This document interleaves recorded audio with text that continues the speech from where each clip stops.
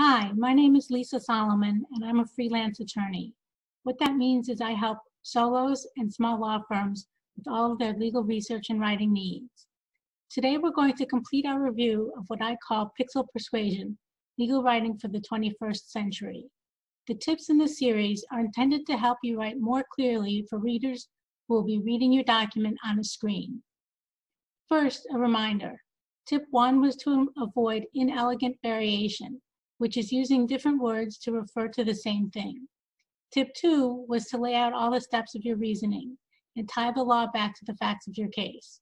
Tip 3 was to use effective headings, and tip 4 was to use numbered lists and bullet points. Now, for our two new tips. Tip 5 is to use outlines. Usability studies show that users prefer organizational schemes that use hierarchies. Hierarchies make the logic of your argument visible and easier to process rapidly. And finally, tip 6, omit words. Avoid conclusory assertions that sound important but provide little information. Avoid adverbs used for emphasis. For example, clearly applies or entirely speculative.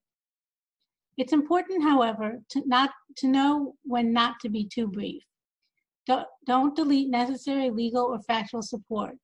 To aid comprehension of complex concepts, you can use the concept of chunking, which means presenting information in short, easy-to-digest segments.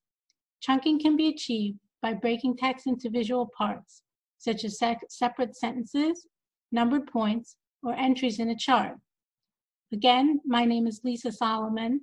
To find out more about how I can help you, visit my website at www.questionoflaw.net.